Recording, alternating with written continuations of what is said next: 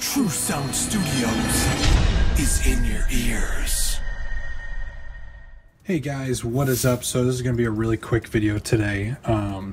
So I got my RODE NT1-A microphone here, and I've been having some issues with it, and it makes some noise. So you can see RODE NT1-A. This is what the inside of the mic looks like. Got some capacitors. This is the rest of the circuit board, your connectors, 3 XLR, and then this is the capsule. And at first I thought, so I was having noise issues, a little crackling and pops, and I thought maybe had to do something with the cable or the mic preamp, and I checked all that. So the first thing I thought maybe what the problem was, as you can see on the capsule, there's some like little dust and particles. So went through and checked all that, and that's still not the issue. And I actually watched another video where somebody else had a very similar issue. This is a continuity checker. So when you have a connection, it just lights up. Well, you are supposed to have, let me get this back on here. You're supposed to have a signal through the body and the screen here, which kind of acts as an electrostatic shield, I believe, and keeps the noise from getting into the mic. So as you can see here, if I move this screen around, I can get the light to go on and off. So that means we have obviously some sort of connection issue from this metal screen to the body, blocking out all the noise that gets inducted into our microphone. So I need to come up with a way to get a better signal from this screen to the body. So what I'm going to try now is I'm going to drill a hole through the back side of this and see if we can either bolt or screw our screen back on here to get a good connection.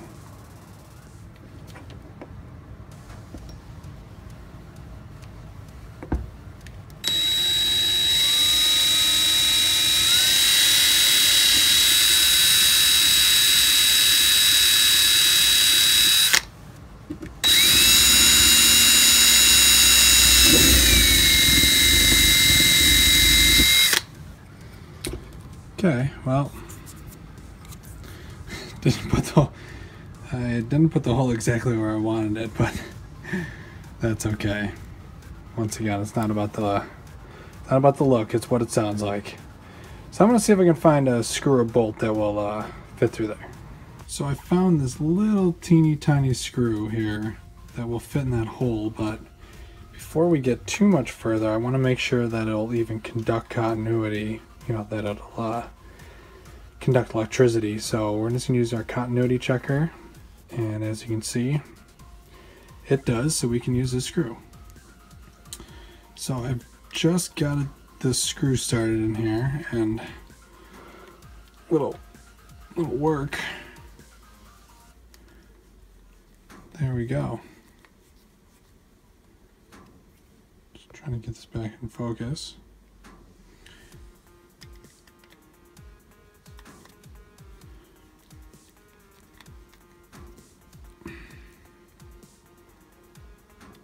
Okay, so as you can see from the inside there, you can see that little teeny tiny screw popping through there. Fortunately, when we put our mic back together, it'll go in like this, so we will actually have space in there for that screw to just miss our capsule. Okay, so here is the moment of truth. We got our screw on the back side, which is now hopefully connecting the body and the screen together. So as you can see, got our continuity. So we'll clip it on here, and then we will clip it on here. Whoops, let's try to find a better spot.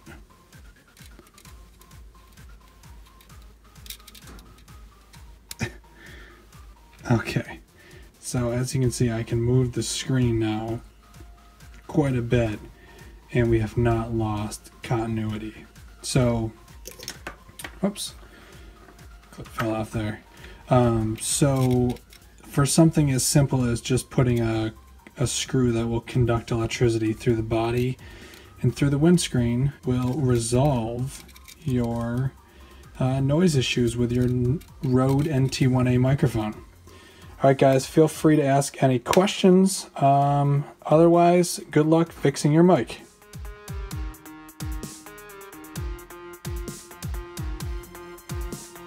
So real quick, how I took this apart to get at the inside of this microphone is very simply, there's 2 screws on either side of the body here. As you can see, I already kind of loosened them up, but obviously just take these screws out with a screwdriver. They're already loose enough, I can pull them out right now. Just take those 2 screws out. There was one there, there's one on the direct other side, and even though it feels like it's not going to come apart, just kind of pull it.